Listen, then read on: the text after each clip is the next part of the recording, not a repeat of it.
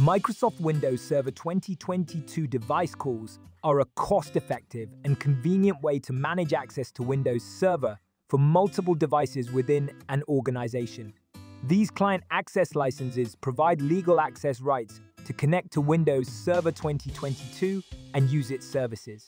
As an OEM product, they're designed for installation on specific devices and cannot be transferred to other hardware.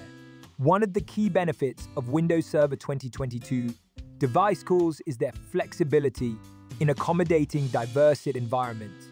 With device calls, businesses can assign licenses to specific devices rather than individual users, making it easier to manage access for shared workstations or devices used by multiple employees.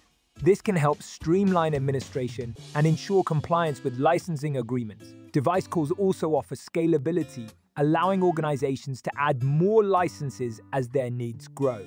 This makes them a cost-effective solution for businesses of all sizes, from small businesses to large enterprises.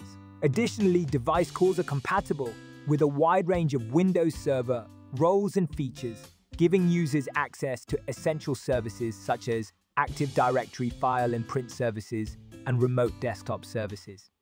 Another advantage of Windows Server 2022 device calls is their integration with Microsoft's licensing management tools, such as Volume Activation Management Tool, VAMP, and Microsoft Activation Center. These tools help administrators track and manage license usage, ensuring compliance with licensing agreements and optimizing license distribution.